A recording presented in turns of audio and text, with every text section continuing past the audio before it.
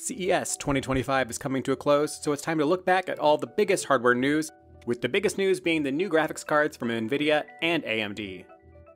Starting off with Nvidia, we were able to check out 5 different manufacturers' 5000 series cards, from the mainstream 5070 all the way up to the flagship 5090.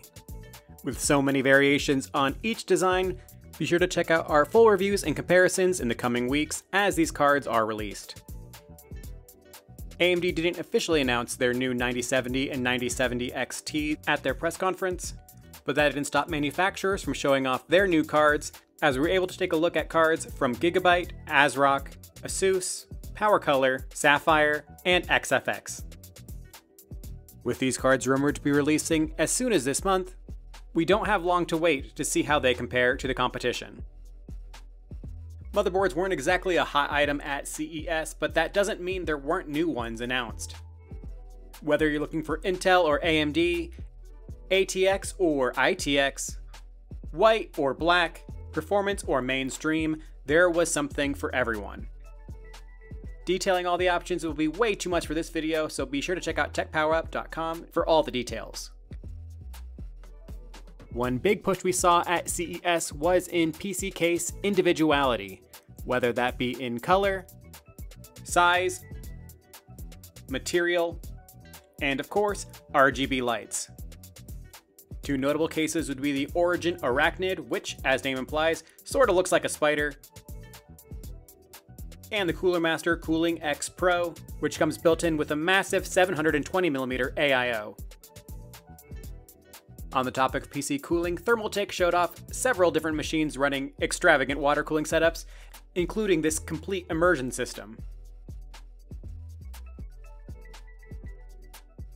Though perhaps one of the most notable setups came from Ice Giant, which showed off their Titan 360 AIO and uses evaporative cooling to keep your CPU cool with no moving parts. Monitors were also a key focus, with multiple companies announcing both high refresh rates, high contrast rates with OLED, or other quality of life enhancements, such as this Asus monitor that powers down the display when you walk away without interrupting your gaming. 2025 is shaping up to be a big year for handheld gaming as well, with many vendors showing off their upcoming handhelds, and this could just be the beginning with SteamOS on the horizon. And that's just scratching the surface for what was shown at CES. There was also the controller from GameSir that clips onto your phone for gaming on the go, gaming routers that look like spiders, and others that help you stay connected even outdoors, the latest generation of portable storage and flash drives, keyboards, tablets, speakers, 3D printers, watches with cameras for kids, even board games and washing machines, and every shape of vehicle you can imagine.